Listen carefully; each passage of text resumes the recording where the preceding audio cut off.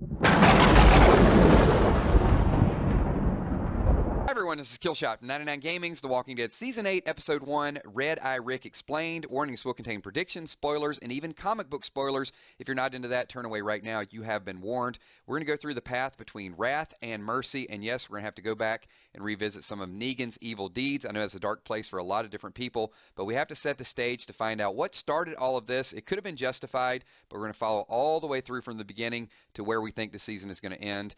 And here it is. This was probably Rick's lowest point. You see Carl on the ground. Rick had a rough time of it. Negan strutting away. But Negan didn't stop there. He actually tortured some of his own people. Dwight has gotten the iron, and he makes Dwight pull out the iron, put it on Mark's face, and then, of course, the epic scene where he had to stab Spencer, and he did it in front of everyone. And then the season kind of ended with Rick. This is Rick's beginning of his wrath. It's where Rick said, I am going to kill you. Negan swung the bat. Shiva did save the day. And then Rick is revisiting the past right here, looking over the graves of Glenn and Abraham. And I think that's when he understands that he's torn between what he thinks he has to do and what might be the greater good. So we start out the season, and Rick is giving the speech. He's trying to motivate everybody. And that's tough as a leader, because in this situation, he knows he's leading people into their own death, and it could be for his own personal gain. Here you can see he's looking back. He's struggling with it. And even while the speech is going on, Maggie and Ezekiel, he looks over the clearing. This is probably the area where Glenn and Abraham met their demise. A little bit later on, we see the things that are most important to Rick. We saw Judith, we saw Michonne, and we saw Carl. Here he has to leave him, but ultimately he pushes himself forward, knowing there's going to be some sacrifice to get to this point. He sees Negan up there. He takes a few shots. He does get one off. Looks like he wounds him on the leg, but he didn't finish the deal. Remember, the RV blew up.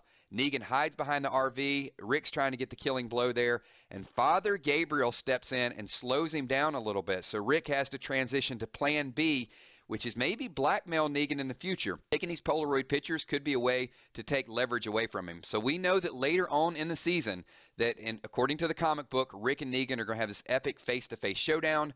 Rick cuts his throat, and I think that is really the start of his mercy. This is where Rick turns around. I would assume that Negan is laying on the ground at this point, and Rick is looking for a reason not to kill him. He sees the stained glass that we saw the reflection. You can see kind of the red eyes. Some people thought he was bit by a walker or he's crying over someone he lost.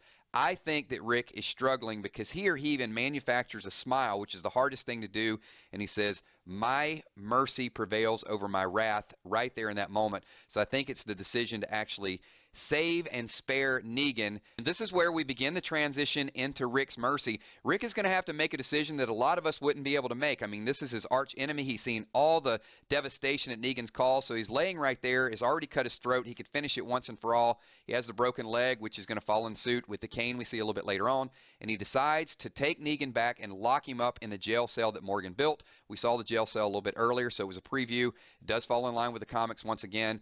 And this is where the time skip is going to take place, because a lot of people do not like this, and there's a lot of chaos that happens in the comic. Michonne decides to leave because of it. Of course, they weren't in a relationship.